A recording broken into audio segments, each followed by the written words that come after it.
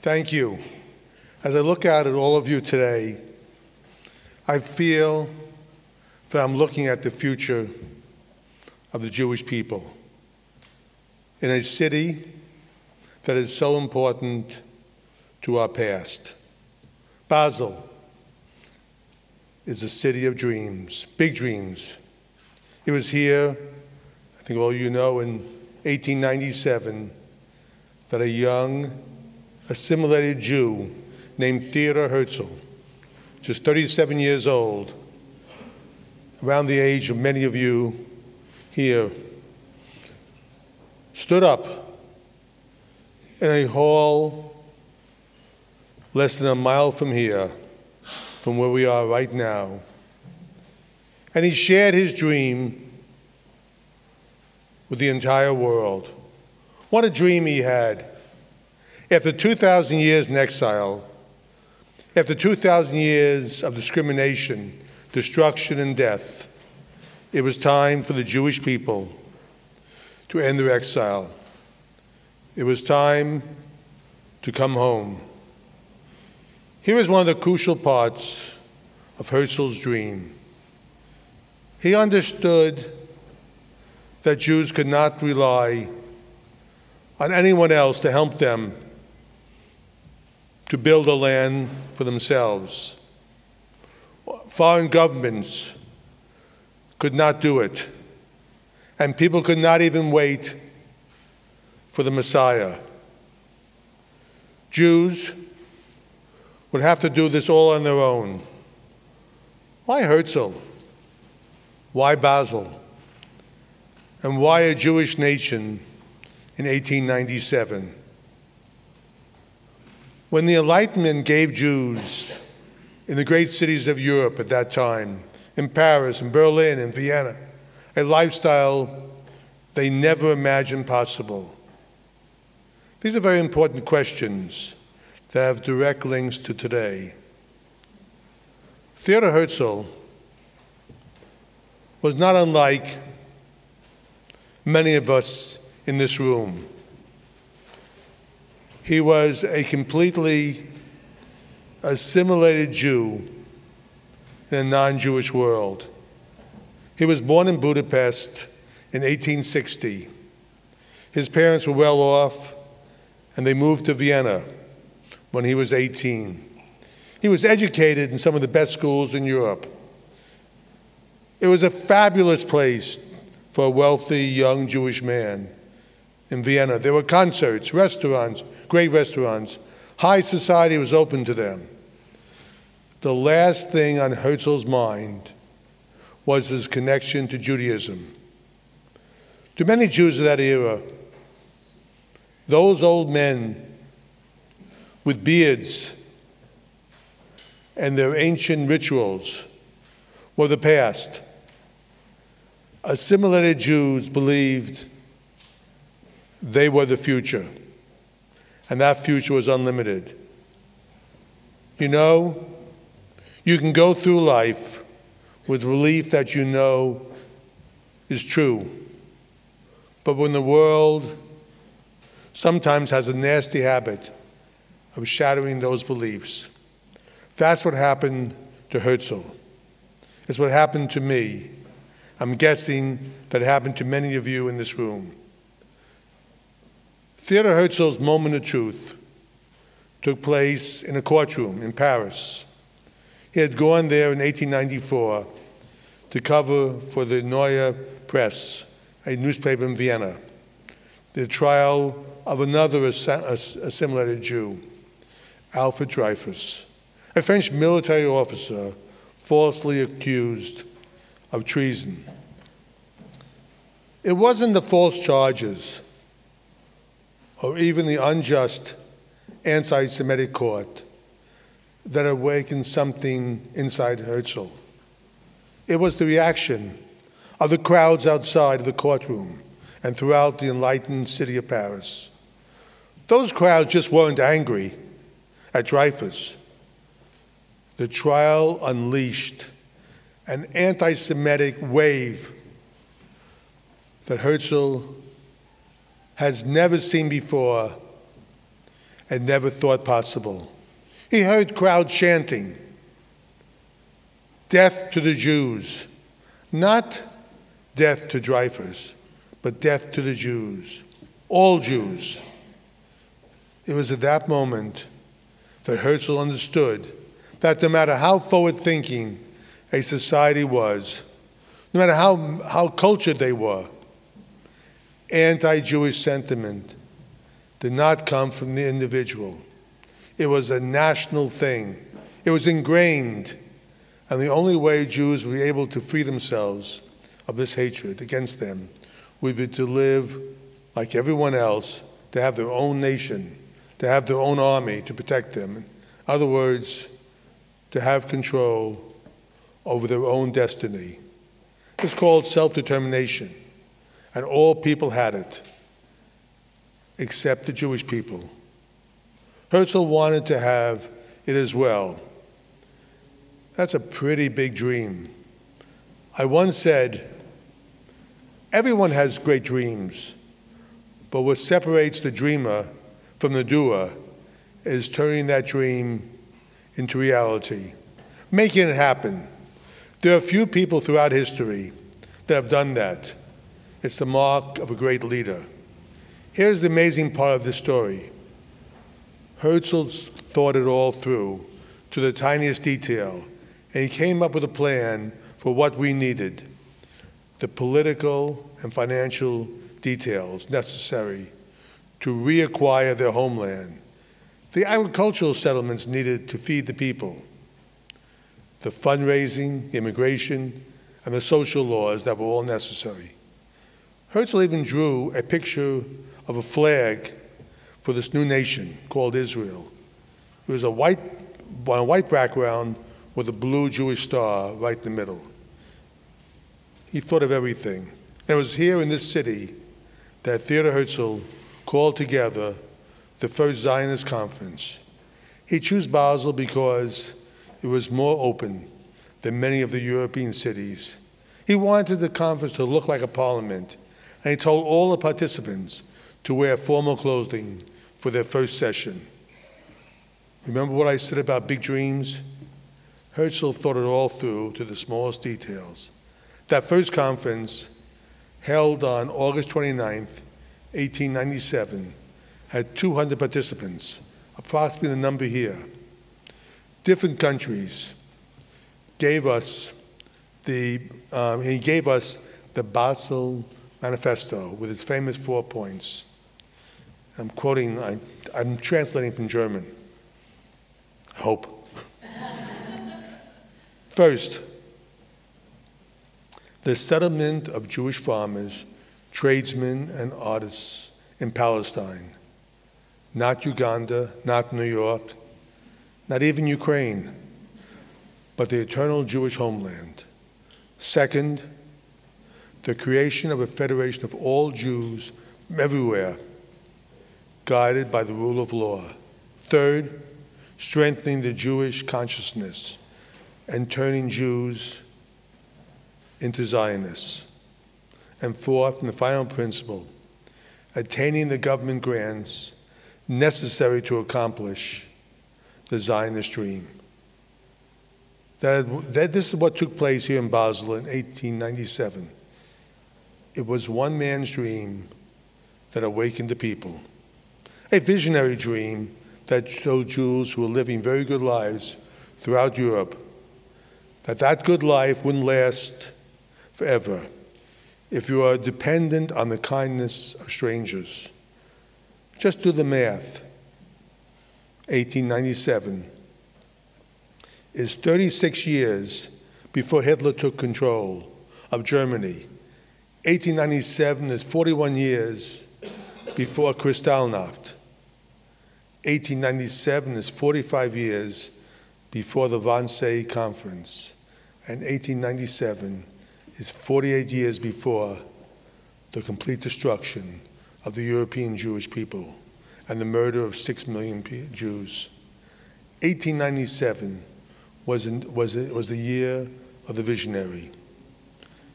It took the trial of a falsely accused French military officer to wake Theodor Herzl up from his comfortable sleep. My guess is that there was something that awakened many of you in this room to that same dream. I know there was something that woke me up. Believe me, you could not have found a more assimilated Jew in New York City than me. It's very difficult. I was raised in comfort. I went to the best schools.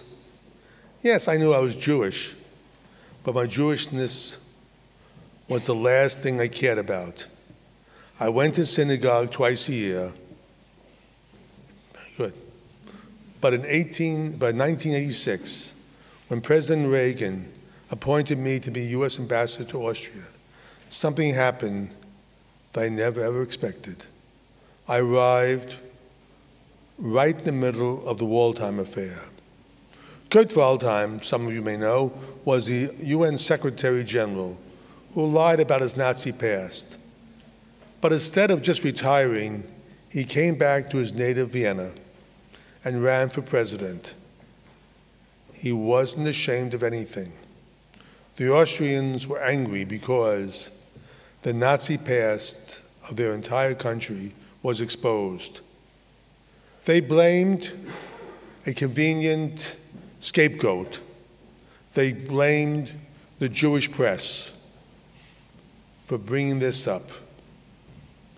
Here's what makes an anti-Semite. People could have some personal insight.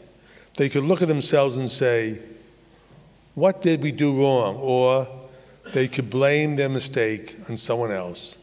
In this case, once again, they blamed the Jews.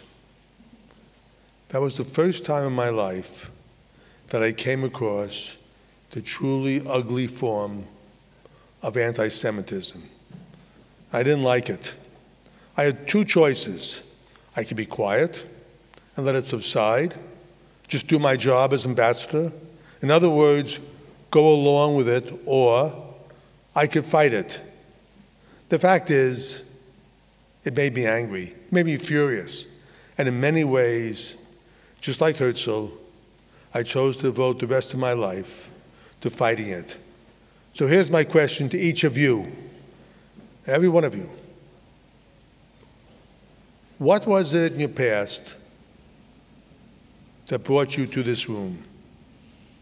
I'm sure that when you were a child, you never imagined being part of a conference of Jewish leaders in a city called Basel. I didn't. Was it something that you saw? Was it a book that you read? Was it something you saw on television or internet?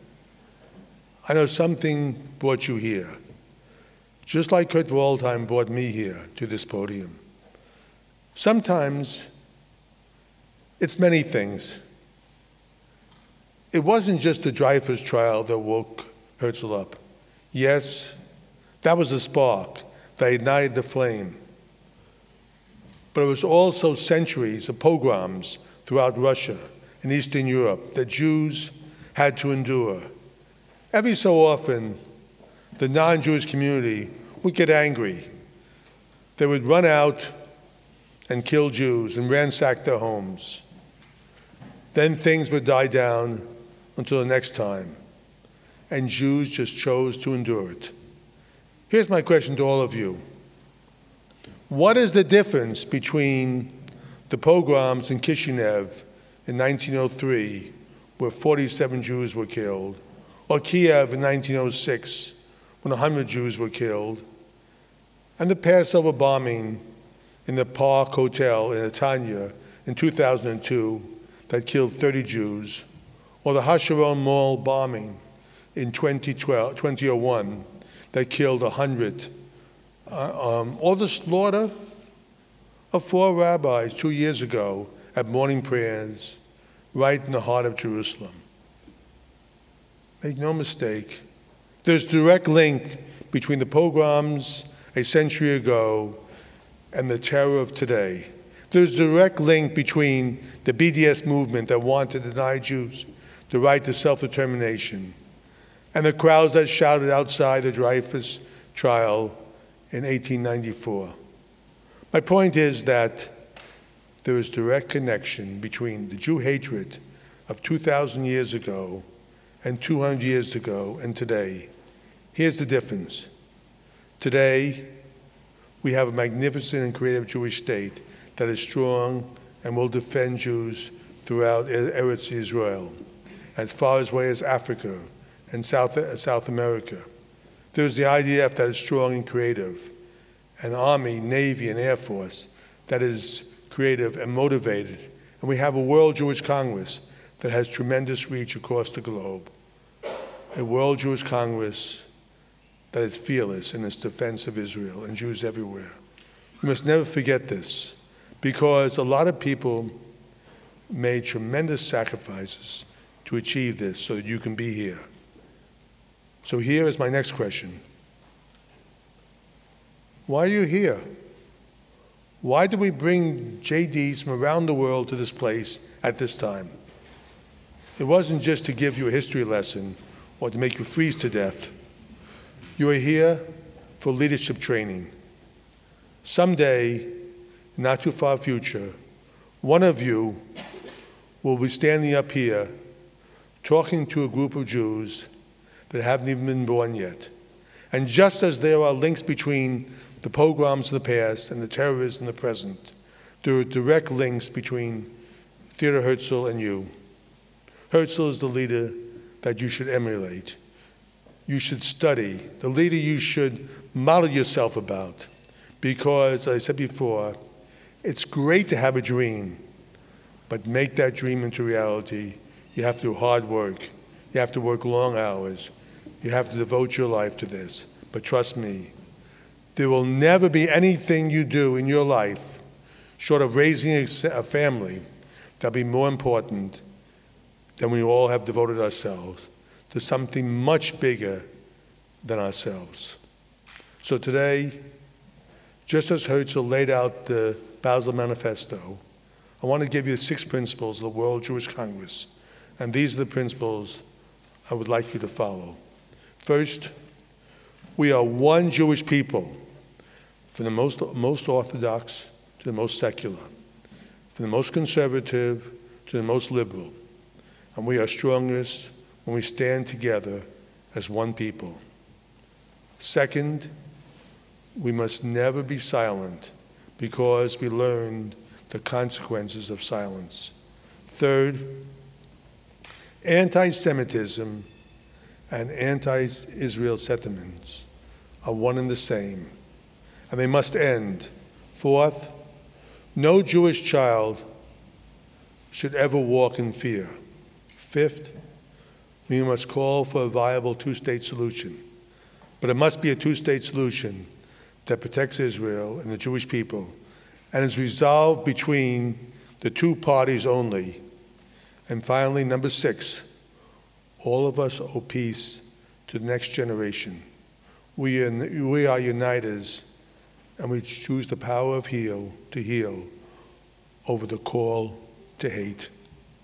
The problems we face, in many ways, are just as grave as they were in Herzl's time, especially when you consider that Iran is working towards attaining nuclear weapons at the same time it's calling for the destruction of Israel. We see growing anti-Semitism on the internet, in mainstream newspapers, and even in places like the British Labour Party. And we certainly see it at the UN, where Israel bashing seems to be the UN's first and only mandate. But we are prepared, and we are strong. You are strong, and we're preparing you. We may be small in number, just 15 million people in a world of 2 billion Christians, 1.5 billion Muslims, and 1 billion Hindus. That's a tiny number, and our numbers, frankly, are dropping. But we are an incredibly creative people. Earlier this year, I gave the keynote address at the 500th anniversary of the creation of the Venice Ghetto. That was the first time that Jews were forced to live in a confined space. That's where the word ghetto comes from. It was an overcrowded, unpleasant place, but within no time, the Venice Ghetto became one of the leading centers of book publishing in Europe. Christian patience came to the ghetto to see Jewish doctors. Wherever Jews go, and no matter how difficult the conditions, Jews never stop thinking. They create jobs, they heal disease, they educate, they make life better for everyone. You think it's an accident that Israel, a tiny nation of only 6 million people, is one of the world's leading centers for computer technology? Jews gave the world monotheism. Jews save lives, all lives. Jews make the world better. With their ingenuity, their music and literature, we make up less than 1% of the world's population, yet we have won 20% of all Nobel Prizes. I would happily take our 15 million creative minds over the billions elsewhere. My point is not to brag, tell you that we have to harness that creativity and tell the world that it's in their best interest to side with Israel. It is in their best interest to protect Jewish populations. When Jews thrive, everyone thrives, and that is what world leaders should understand, and many are starting to understand it. Countries like Russia, China, and India are strengthening their ties with Israel. World leaders are coming to Israel. Even former foes like Saudi Arabia and the Gulf states are now talking with Israel. We are not waiting for the future to overtake us. We're making our future, and that's where all of you come in. I'm so proud of each of you and every one of you in the Jewish Diplomatic Corps. You are energetic, committed, and you will change things for the better. Remember, this is not your father's World Jewish Congress. We are thinking boldly, and like Herzl, we have a vision, and we're acting on that vision. Here is what I want you to take home. Choose optimism over pessimism. The Jewish people are not going to disappear. We have come too far, for too long, to just disappear. That's not part of God's plan. But like Herzl, we can't leave it completely in God's hands. He expects us to do the work, as He has supplies us with the means. We use the Jewish brilliance and Jewish creativity to solve our problems. We also do the hard work. We will do what is difficult. We can never be silent. How many times have you heard someone say something negative about Israel, and you said nothing, not wanting to defend anyone? That silence ends as of now. Speak up. Tell them their words are insulting and wrong. Don't worry about losing friends. You won't. And if you do, they weren't your friends in the first place. You will do all this because you are leaders. You owe it to the leaders that came before you and brought you to this place. You owe it to the Jewish children not yet born. Finally, I want to leave you today with an old Hasidic tradition that says in every Jew, a flame burns. Sometimes that flame is covered with dirt, and the person can't see it. But it's always there. It's always burning. All of you have to do is to dust it off, and you will find it. 35 years ago, when I served as U.S. ambassador to Austria, I saw a group of Jewish children from the Soviet Union in a nursery school learning about their heritage for the first time. I can't really explain it, but those children moved me in a way that I was never moved before. Those children helped dust off that flame inside me. They helped me rediscover my Jewishness. And that's the job before us. We have to help our children, our grandchildren, dust off their hearts. We have to help them rediscover that Jewish flame inside them. This isn't just important for Jews, it's important for everyone, because for over 5,000 years, that flame has been lighting the entire world. This is my directive to all of you. Do not let that flame go out. We've come too far, and the stakes are too high. You must dust off that flame in other Jews. You are leaders. You have responsibilities. I'm not asking you to be Herzl, but I want you to be like Herzl. Have a vision. Work hard. Never stop defending the Jewish people. And someday when someone asks you why you have done so much, tell them it was because of something that happened a long time ago in 2016 in Basel. and because of a man named Theodor Herzl. God bless his memory. God bless all of you in this room. And may God continue to bless the Jewish state of Israel and the Jewish people. Thank you all very much.